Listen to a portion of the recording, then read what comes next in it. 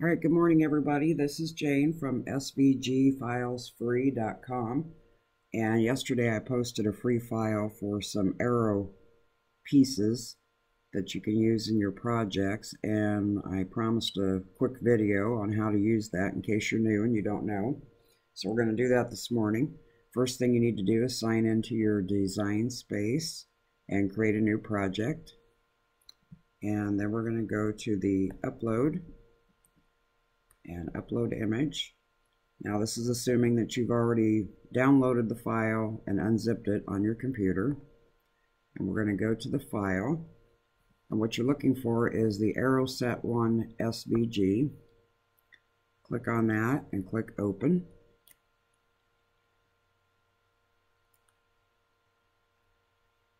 All right, there's your file with your arrow pieces, and we're going to click save. And there it is in your uploaded images. So we need to click on that so that we can insert it. And just so you know, this file is a little bit big, so if you have your screen on 100%, you may not be able to get down here to this bottom right hand corner to make it a little bit smaller. So you might have to come down here to the bottom left and minimize your screen. But I'm going to do that and go back up to 100 now so we can see it. And with this whole thing selected, which if you don't, you can just take and select it like this. We're going to come up here to the top right and we're going to click on group.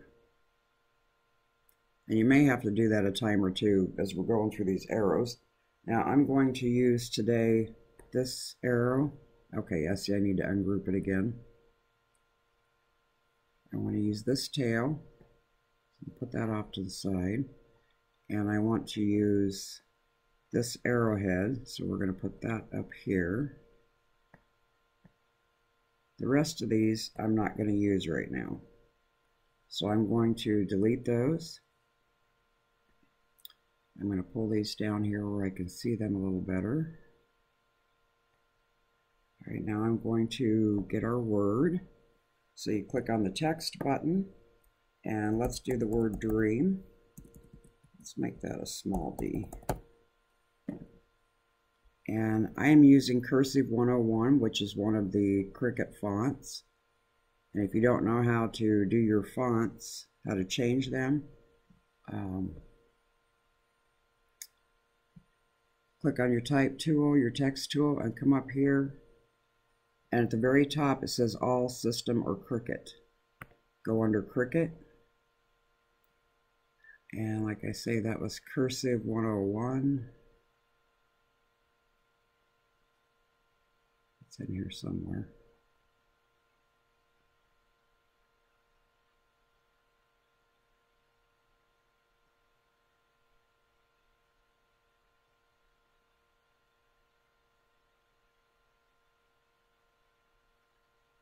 Somewhere.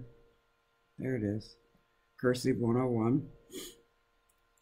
Now this is actually a paid font file, so I usually use my own files off my system. But just for an example today, we're going to use this one. If you do want to use system fonts, all you have to do is click on System up here, and that will give you all of your fonts that you have on your computer. Alright, but we're going to use this one for now. And the first thing we're going to do is we're going to make sure it's selected, and then we're going to ungroup the letters. Because as you can see, they're too far apart, and we need to put those closer together. So let's move the D over. Put the E in there. Oops. And this has to be right on there or a little bit over the top of the other letter when you go to weld these letters, or else it's not going to weld and you're going to have a space.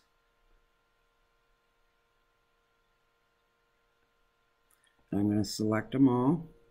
I'm going to come up here to align, and I want to align bottom. That looks good except for my M. I don't like that M. Let me zoom in on that for you. You can see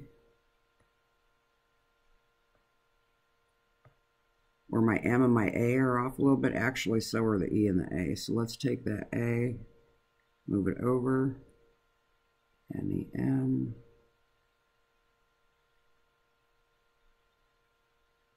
Needs to go about right there. Looks like my D's off too. Okay, that looks good to me. So I'm going to select all those letters, and I'm going to group it, and I'm also going to weld. So that is now one piece, one word. Now I'm going to take my word up here, and I'm going to line it up with that end. I'm going to line this up here, and I'm going to weld these two. That is now one piece, and I'm going to weld this together. You now have one solid piece. So let's say that I wanted a different color.